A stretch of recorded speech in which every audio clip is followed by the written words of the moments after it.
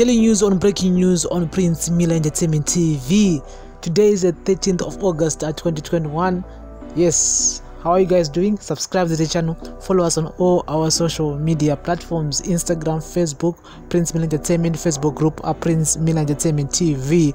This is another edition of our daily news on breaking news on Prince Miller Entertainment TV. And so I was just scrolling on my Facebook account. If you are not following us on Facebook, it's Prince Miller Entertainment, and just go and like and follow there. And I saw this post from advocate Chamisa. As you all know, that 2023 elections are around the corner, and morale must streets and social media are very high. We've seen ZANU-PF preparing for the elections.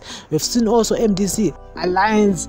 They are saying they are ready for election. They are saying that they have new plans, as we go towards the elections 2023. And so Chamisa posted a picture here with Dr. Simba Makoni, and I know most of you know the man. He's a technocrat. He was the former finance minister at some point during Mugabe time. And advocate Nelson Chamisa wrote, "We must lead differently and leave a legacy." Dr. Simba Makoni, I had a great conversation on the future of our great country. I'm always humbled and grateful for the solid wisdom I get from esteemed and eminent Zimbabweans who are a gift to all us all. The future is exciting. The future is bright. We are the new leaders, the new great Zimbabwe loading. This is what Nelson Chamisa is saying. The man is promising us a new Zimbabwe with new leaders. This is what Nelson Chamisa wrote and on his Facebook account. I don't know. The man is associating himself with former ministers, former government officials. I don't know about that, because when you're promising us a new Zimbabwe, we want to see new faces. Personally, I want to see new faces. I want to see new people, new young people to lead us, to this whole new Zimbabwe. Not what ZANU-PF is doing or always does. Minister Minister in 2017, minister again 2021, different portfolio. Things are changing. We need new people, we need new faces, we need new ideas. So I don't know about that, but people on social media have been saying Makoni is forgotten. Even if age yako, they even know him. He reminds me of Ricky Fletcher, WWF. No substance from this guy. He was nowhere close regarding defeating Mugabe. Madofo akasangana pano chinobuda here. Mbava ikashasha kuba inongononga nemarara kupedza shungu.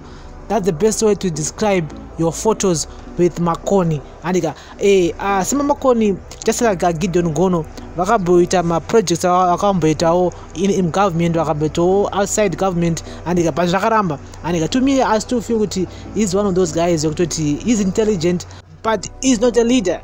Just like Tendabiti, to me, he's a good person. He's a good, intelligent guy, but he's not a leader. Yeah, same.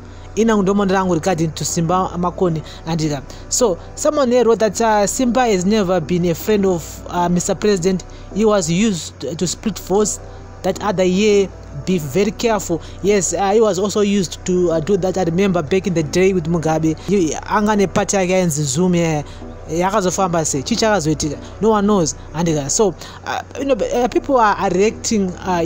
Some are positive about this whole meeting.